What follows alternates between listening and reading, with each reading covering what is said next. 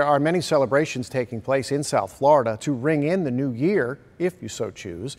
WPTV's new Channel 5, Josh Navarro, is live in downtown Delray Beach, where live entertainment is expected to take place just a few hours from now. Josh?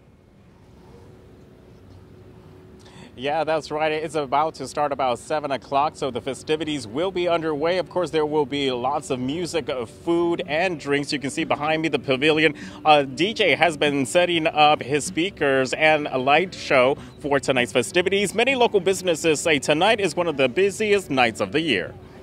The preparations are underway for many restaurants and bars along Atlantic Avenue in Delray Beach. Many spots will have their own DJs, food, and drink specials for people to enjoy. Over at Tin Roof, Anthony Terzo and his staff have been decorating for the big night. So we'll have entertainment and bands going on from 4 p.m. to 4 a.m.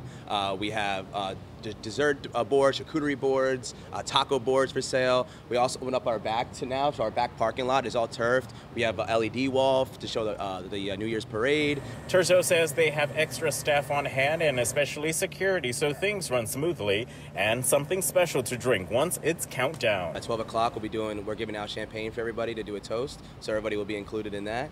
We can do it all together as a family. Yeah, it'll be great. Drinks will also be flowing over at Avocado Grill near Clematis Street in downtown West Palm Beach. Food spots there are also ramping up for this evening's festivities amid facing some challenges. It's been a long week, a difficult week, because of employee shortage and COVID. Finally, we regrouped tonight. We have some people that came back after being sick. And tonight we are having a New Year's Eve party. The owner says there will be at least 100 outdoor seating for folks to ring in the new year, as well as their own DJ. Tonight is the busiest night of the year. And back out here live, we've been seeing the Delray Beach Fire Rescue on segways, making sure that everybody will be safe on this New Year's Eve. The music starts at 7 o'clock.